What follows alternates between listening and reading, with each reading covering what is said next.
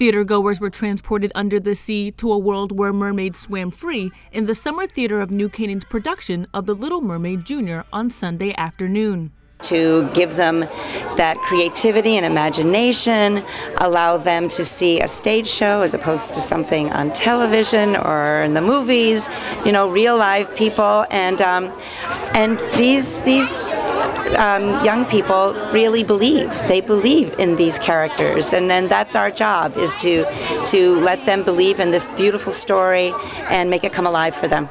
The production incorporated puppets in addition to singing and dancing to bring the characters to life. It's a dream come true, just to be their role model. It's so important to make her come across as this strong, independent woman who knows what she wants. And when little girls come up to me and think that I'm actually her, it melts my heart and makes me so proud to be in this business. The young audience sang along to hit songs such as Under the Sea, Kiss the Girl,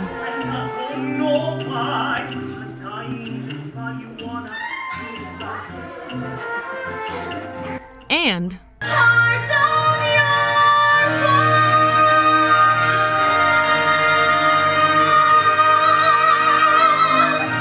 performing is a lot more dancing and funner, but singing, I like singing, but it's more like, I really like dancing more. It really is a way to give back as an actor, especially doing acting as a kid in middle school and high school, and you want to inspire people like you were inspired seeing older people do theater, and it's pretty amazing. And to watch the reactions, it's so genuine and honest, and it's really something. The Little Mermaid Jr. will be running in rotation with two other children's shows, The Cat in the Hat and Pinkalicious the Musical, until August 11th at Waveney Park in New Canaan.